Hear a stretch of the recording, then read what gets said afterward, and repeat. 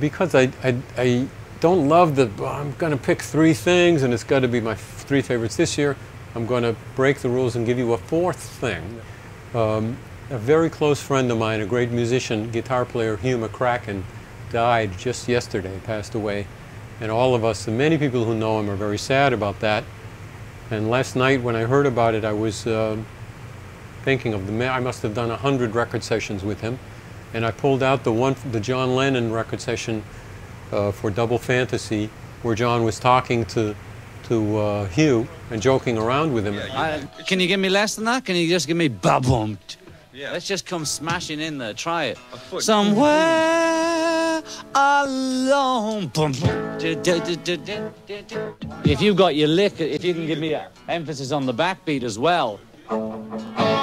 Yeah, but don't let it ring, you know. Hugh was a player who played impeccably great parts. He didn't play a lot and he didn't play often. Sometimes he'd listen. I'm just talking about him musically, not even how great a guy he was. But every note, some players, every note they play is the right note. And it means they're not going to play many notes. And John appreciated that right away, as had Paul McCartney, for instance, right before him. Hugh had played on Paul's records.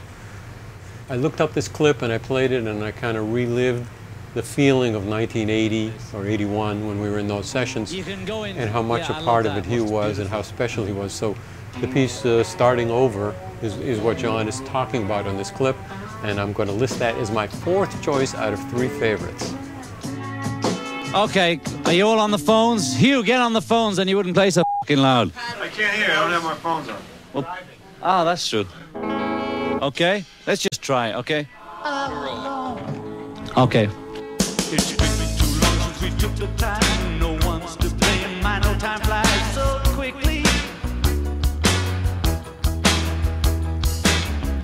But when I see you, darling, it's like we both are falling in love again.